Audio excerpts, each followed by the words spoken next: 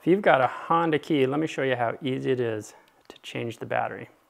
Got to pop the case open. A small screwdriver can be helpful here. With the case open, pop out the old battery. Notice the plus side goes down. If you snap a photo, it tells you what battery is needed. It's a 1620 for this one. Drop it in.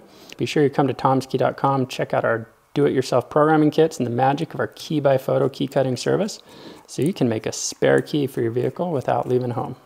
There you go, new battery.